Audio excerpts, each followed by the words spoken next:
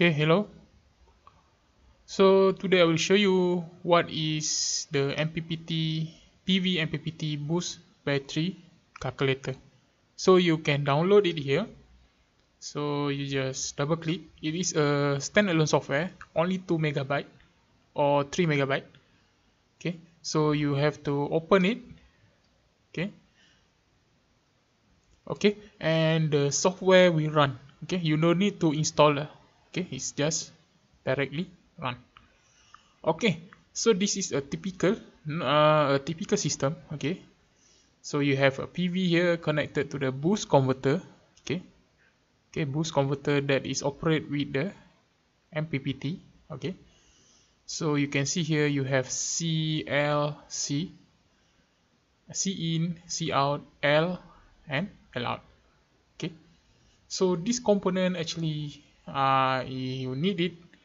Okay, inside the boost converter, but usually in the current state you don't have the calculation for this one.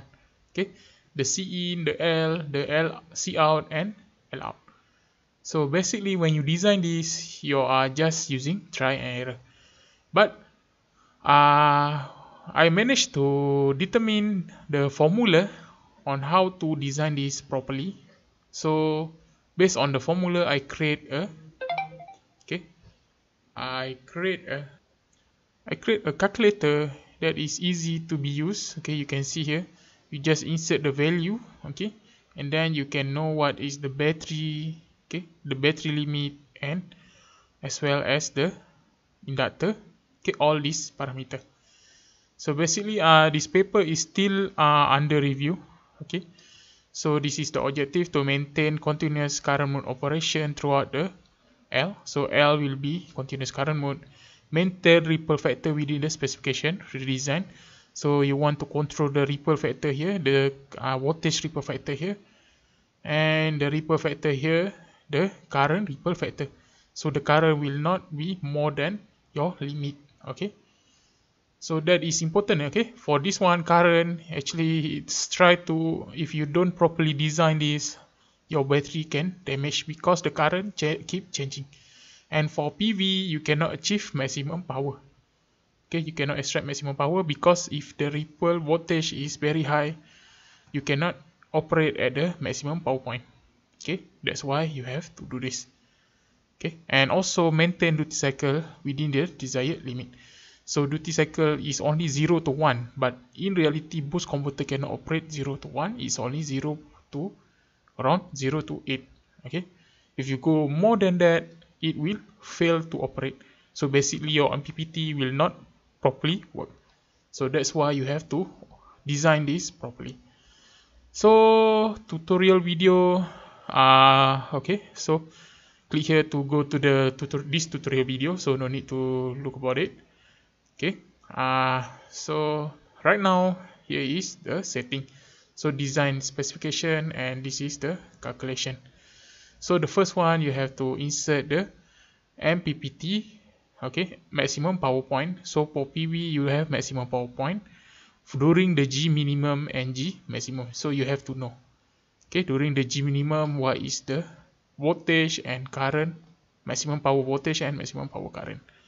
So this one you have to either simulate or just, okay, datasheet usually for Gmax you just set it as STC, standard test condition, from the datasheet. But for this one you have to either you have to model it or you have to adjust it, okay, using model. Okay, so this is how you have to set first the PV module, and then you have the boost converter characteristic.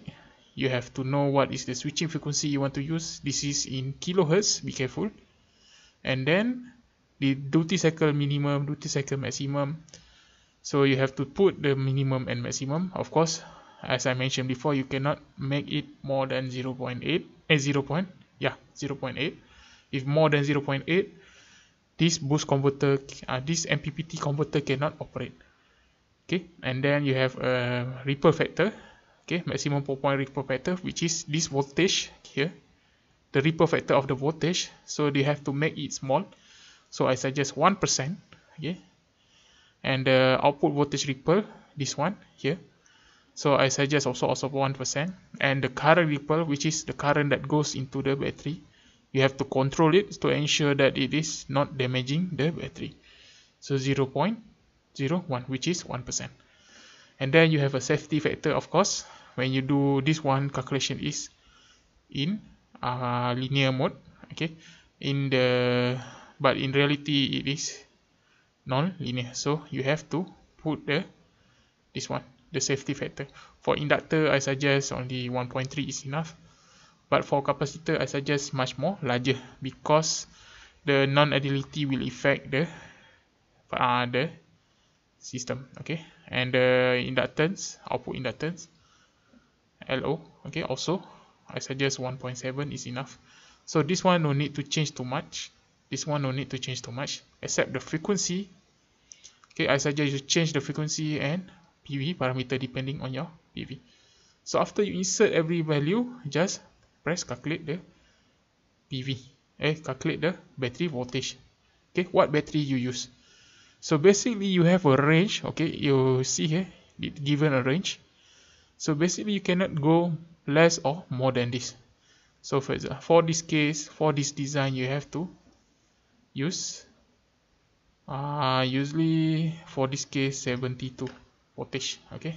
The voltage has limit, it has 12 volt, 24 system, okay, depend on the battery DC bus, 48, 72 and so on.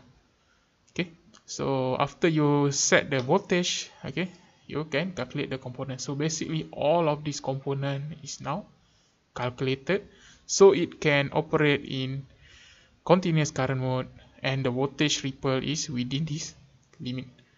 Okay, so the duty cycle range you can see here, this is within the range 0.1 to 0.3, so the operation will be around this area.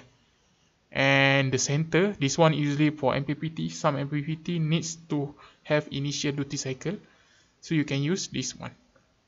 Okay, that's it. This is the calculator, this is the product.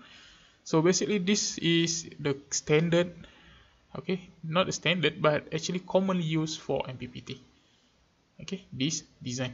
Okay, usually in research we use a load here, a resistive load, but for real life application we use to connect the battery. Okay, so this one is very useful. Okay, so why we want to do this? Because we want to make this as small as possible.